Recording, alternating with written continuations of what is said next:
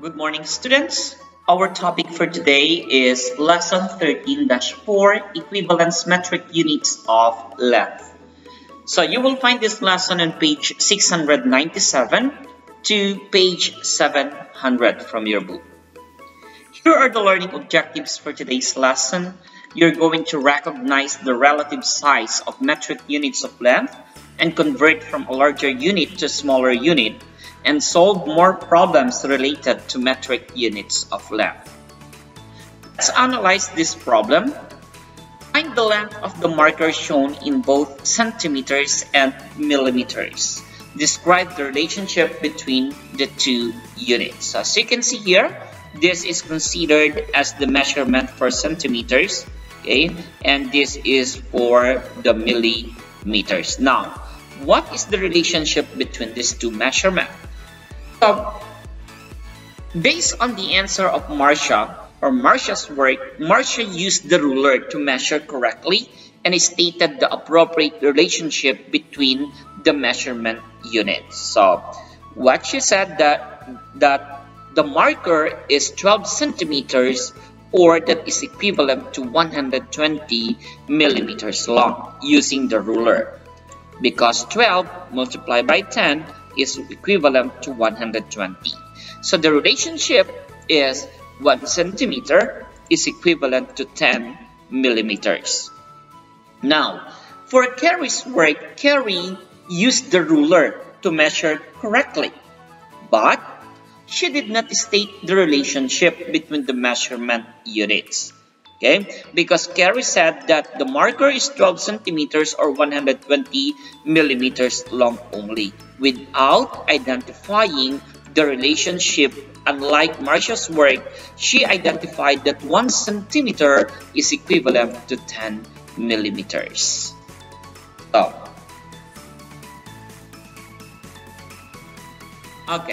I will show you this one. This is the table wherein you can easily understand, okay, the relationship between the different units of length.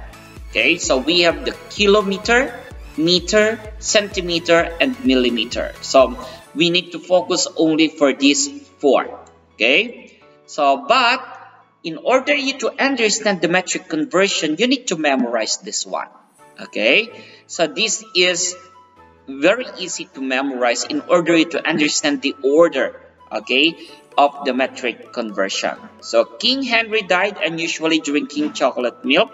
K stands for kilo, H stands for hecto, D stands for deca, U stands for unit, and the unit that we're going to talk about is the meter. Okay, D stands for deci, C centi, and M milli. So the larger unit here is the kilo. So since we are talking about the metric units of length, that is kilometer, and the smaller unit is milli. Okay, the smallest unit is millimeter. So from kilo to milli, it means from bigger unit or larger unit to smaller unit. To convert this one, we need to always multiply by 10. Okay, so in short, from kilo to hecto, from kilometer to hectometer, that is multiplied by 10. So this must be multiplied by 10 from here up to here. So from hecto to deca, that is multiplied by 10. From deca to unit, that is multiplied by 10. From meter or unit to deci, multiplied by 10. From deci to centi, multiplied by 10. And from centi to milli, that is also multiplied by 10. Now, I will give you an example to find out the relationship of kilo to meter. Okay, so in 1 kilometer, how many meter? So let's find out. Kilo to meter, how many movements going to the right? We have 1, 2, 3. So like for example, the given is 1 kilometer is how many meter? So 1 kilometer is here, kilometer is here, and meter is here. So we have 3 movements, and each movement means multiply by 10. It means 10 multiplied by 10 multiplied by 10. So 10 multiplied by 10 multiplied by 10 means 1,000. In short, to make it easy, 1 movement means tens, tens, hundreds, thousand. So 1 multiplied by 1,000, the answer is 1,000. That's why the relationship of 1 kilometer is equivalent to 1,000 meter. Okay? Now, what if kilometer to centimeter? So it's the same thing. From kilometer to centimeter. How many movements? Tens, 100, 1,000, 10,000, 100,000. So 1 kilometer, if we're going to change it into centimeter, that is 100,000. So multiply by 100,000, the answer is equivalent to 100,000 centimeter.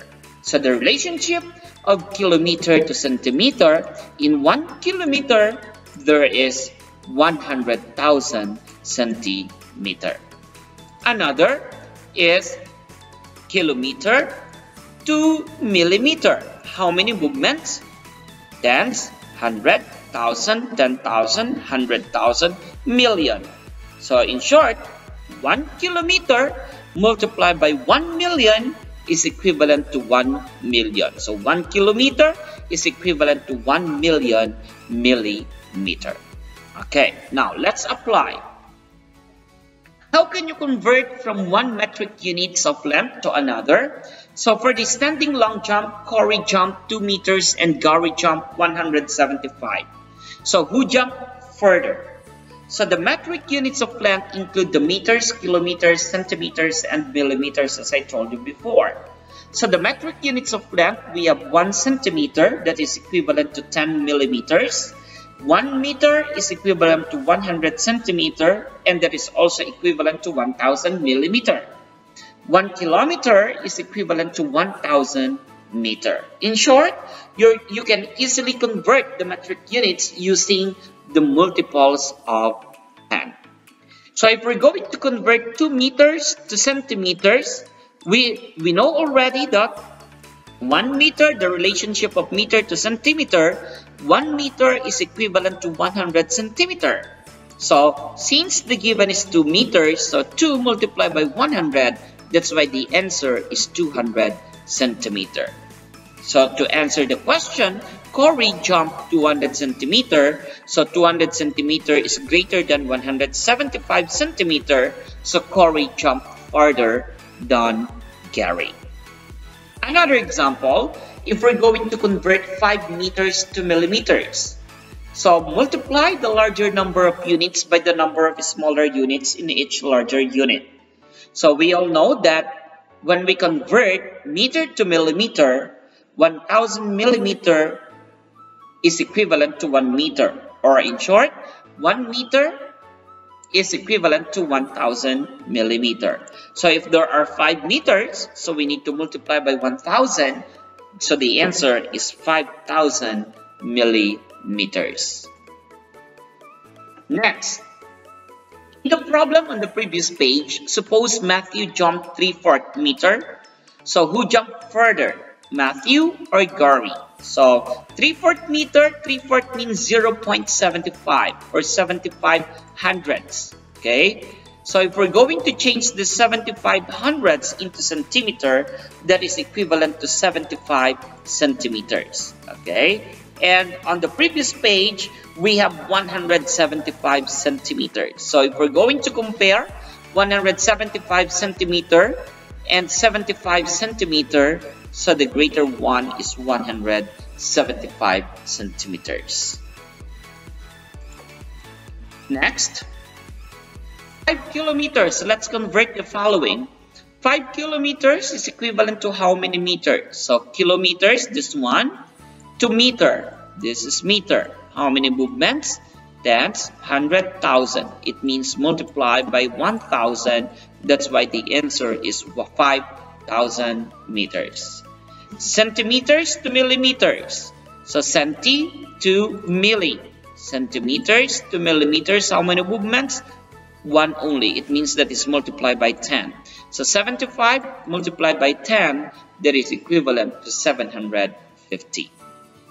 Another example, 2 meters to centimeters, meters to centimeter, meter to centi, tenths 100. It means that is equivalent to 200 centimeters.